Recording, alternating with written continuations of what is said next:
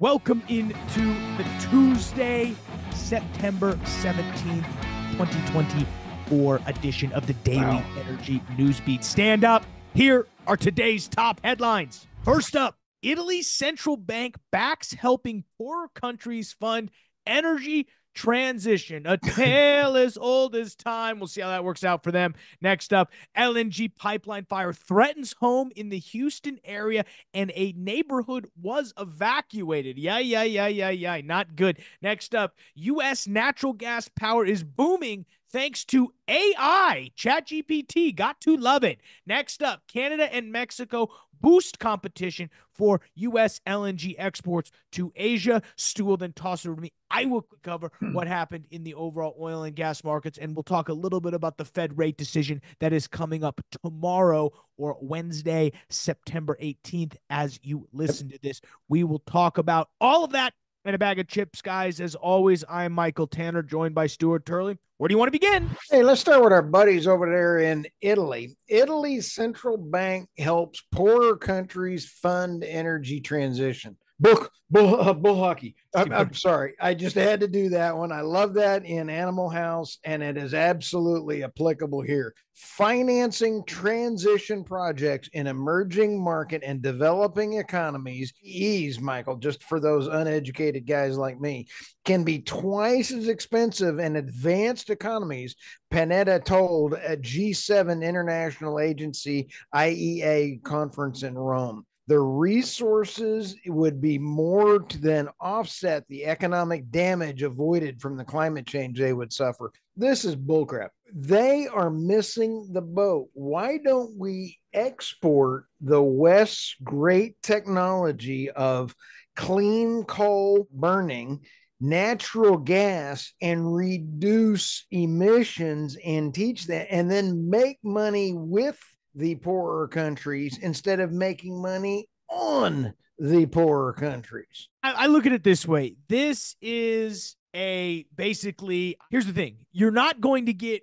economic energy output from building this stuff. No. Okay. So hopefully, because this money is just going to get distributed to companies to build the infrastructure, hopefully those companies are based in these poor countries. But they're not. Knowing what will most likely happen is large multinational companies will come in, they'll bring in multinational workers, and none of that money will actually flow into the country other than they will be stuck with this horrible higher cost energy when they should have probably just built natural gas. Even if natural gas multi-conglomerates come in and build a natural gas infrastructure, at least you end up with cheaper power, whereas this you're going to end up with higher power and no jobs. I'm not against just injecting money into a poorer economy. Might as well. I mean, there could be worse things. I'm down to give, but this is not a great way to do it. No, this is, and this is a typical deal that is going on with the West to the poorer countries. It is ludicrous and the wrong way to do it. So, hey, let's go to this next story here. LNG pipeline threatens homes in a Houston area neighborhood evacuated. Holy smokes, Batman. Michael, the fire began at 8:55 in LaPorte, located about 25 miles south of Houston. And at the time we recorded this, there's about 4,000 people. I looked down the power map there, and you can see on the power map that it's in that little lower left-hand corner of the Texas border area. And some people I noticed were saying that this was started by illegals. And I'm like, you're going to blame illegals for everything now. So I'm like, you got to be kidding me. An email that officials have ordered the residents out. Please avoid the area. Anyway, you never know how it started, but our prayers go out to everybody there. Yeah, no, it's not good. Energy Transfer, as we all recall, it is the company that's suing Greenpeace for their role in the Dakota Access Pipeline. Obviously, there's nothing to do with that. I just like to point that out. Not good, though. We hope everybody's safe. It's, pipelines. We always talk about pipelines are the safest ways to transport materials. They are, with the caveat of when things go wrong, it go really wrong. And so that's and I'm gonna be honest with you. Pipelines are notoriously safe until terrorism gets in. So anyway, let's go to the next story here. U.S. natural gas power is booming thanks to AI. Notice the pun on the storyline here, Michael? Yep. Booming. Yeah. The AI boom is driving a significant increase in demand for electricity in the United States. Michael, did you have that on your bingo card this morning? No, I did not. During the first half of 2024, electricity generating firms unveiled plans for the new gas power capacity to equal all capacity announced in 2020, according to the data from the Sierra Club cited by Bloomberg. Don't you know that Sierra Club's head's exploding? Speaking of exploding, they are so unhappy that all these natural gas plants are going in. Yeah, no, I mean, I think that's, if you're EQT, if you're a natural gas provider, this will probably help you. I also, we look at Waha today and, the Matterhorn pipeline's coming online, which means there's just even more gas to stuff in there. Again, a lot of this stuff isn't necessarily are these AI data centers exactly where natural gas is? Yeah, a lot of them maybe are in Appalachia around the East Coast, but I think it becomes the issue, in my opinion, is not the power. I think it's the water and the cooling that are going to become an issue with this. Now, some of the cooling can be done with electricity, but we talked about that a while ago. The amount of water that's being used for these AI data centers is actually incredible. I think that's the bigger story here. I think it's a hidden story right now. This year, natural gas is expected, Michael, are you ready for this? Around 42% of America's electricity. Wow. Holy smoke. That's a lot of natural gas, baby. That's a lot. All right, what's next? Okay, let's go to Canada and Mexico. Boost competition for LNG for U.S. exports to Asia. This is pretty cool. Canada could potentially supply 36.2 million tons of LNG per year by 2040, and Mexico another 36.7 million tons.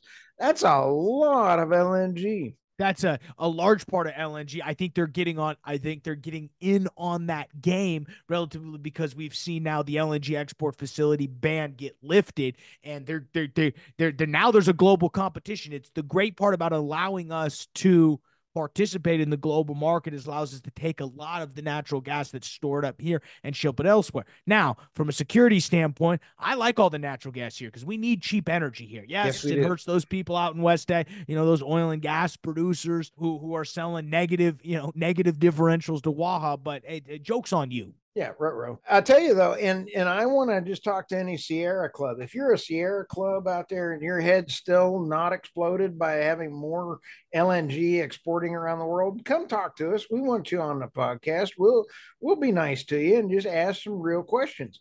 Do you want the lower pollution around the world? Then let the U.S. export LNG and put an end to coal plants where they have an import facility. No, absolutely. I completely agree with you.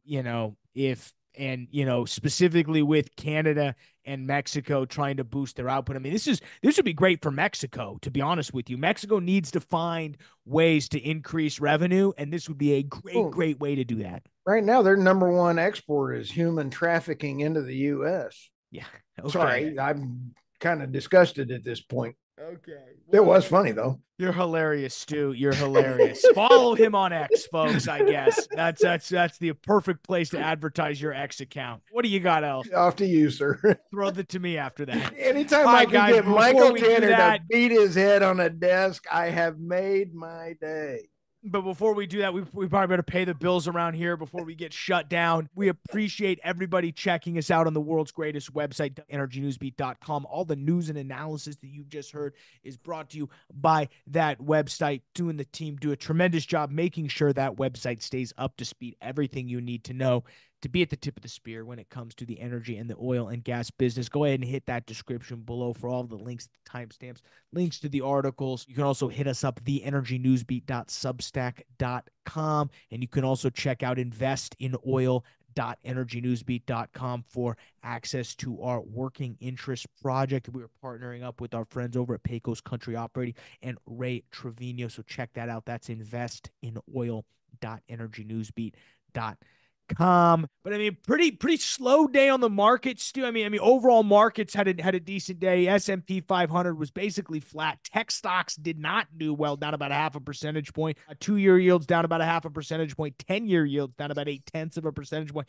Dollar index tumbled about 0.3 of a percentage point. Bitcoin down about 2 percentage points, $57,000. Crude oil jumps about 2.5 percentage points up above 70.37. Brent oil basically flat, only up about 0.1 of a percentage point, up to 72.02. Natural gas up 3.3 percentage points, $3.82. And we saw that XOP contract up a little less than a percentage, up to 129.62 cents. I mean, the big thing, I think what we're seeing with prices is there is still some residual effects hanging out from Hurricane Francine. Currently, as of noon this morning, about a fifth of all crude oil production and about 28% of all natural gas production out of the Gulf of Mexico was still shut in. So still have some interesting effects there. Tomorrow, as you guys listen to this, the U.S. Fed will be meeting and we will hear a decision on whether or not rate cuts are coming. The consensus is 50 basis points, which would obviously be a boost to the U.S. economy, which could increase demand a little bit. Now, on the blank side, if they do increase or do cut rates by 50 basis points, that is a sign that they don't feel like the economy is doing that great relative to where it could be. And the only reason you cut rates is because you need to stimulate the economy a little more. If the economy was doing great and interest rates were at this level, you'd like to think they would keep them there. Now, a little bit of there is to inflation. So I think there's a bunch of different factors that'll weigh into what Jerome Powell and the Fed will do. If it's a 25 basis point cut, who knows what happened? Obviously, if you read our good friends over at Reuters, play on words there, but they're still kind of touting some of the stuff coming out of China doesn't look great. We did see their oil refinery output fell for a fifth month, mainly as a site of weak fuel demand and mainly a lot of that then turns into decent export margins falling, which is not great. We also did see over in China that industrial outgrowth has slowed, which is convenient, to a 5-month low in August, while retail sales and new home prices also weakened further. So a lot of mixed data coming out of China. I think a lot of people are weighing that.